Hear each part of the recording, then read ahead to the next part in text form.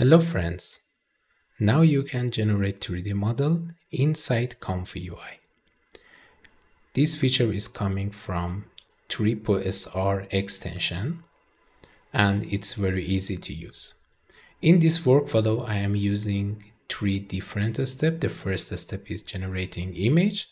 The second step is removing the background, and the final step is generating 3D model. For installing the SR sampler, go to Manager, click on Install Custom Node. From here, search for 3D, and after that, you can find it here. ComfyUI Floaty SR. Click on the link, and in the GitHub page, scroll down, you can find a link, download the model. You should download the checkpoint and place the checkpoint inside your ComfyUI checkpoint model. This is the path. After installing the extension, you should load this node. You can search by name SR sampler. Okay. And after that, you should connect SR model loader to the model and load your checkpoint from here. Also, you should adjust the resolution, but be careful about the resolution size. Because if you select high resolution, maybe you will have some problem with VRAM. This node need 2 input. Okay, the first one is image and the second one is mask. Here I am using a node remove BG. It's coming from Mixlab node. Okay, it's another extension, and you should go to the Mixlab node, mask, and select remove BG. And it can remove the object from the background.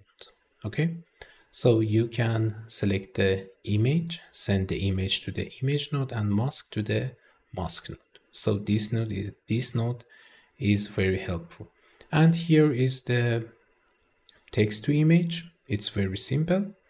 Just I'm using the STXL prompt styler, and from here I'm selecting 3D model, because with this style it will generate more simple objects and it's better. And using some prompts like gray background, soft light, and these negative prompts can help you to generate better image ready to use for 3D.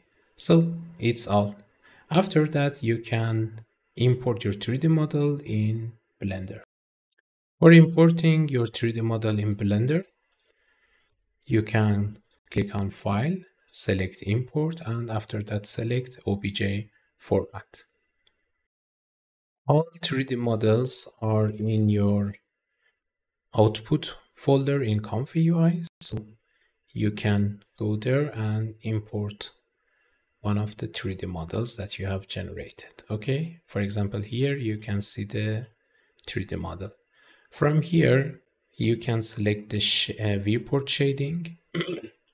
So still you cannot see the colors. So click here and select shader editor, or press Shift F3 on your keyboard.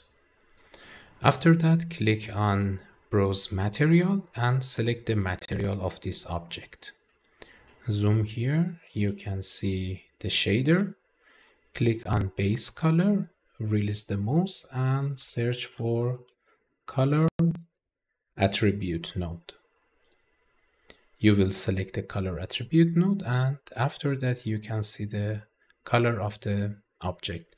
The color are stored in vertex information. So this is vertex color, this is not texture. And if you want, you can bake this information into texture. As you see, making this workflow is very easy, but if you want to support me, you can join to my Patreon and also download the workflow from there. See you soon. Bye.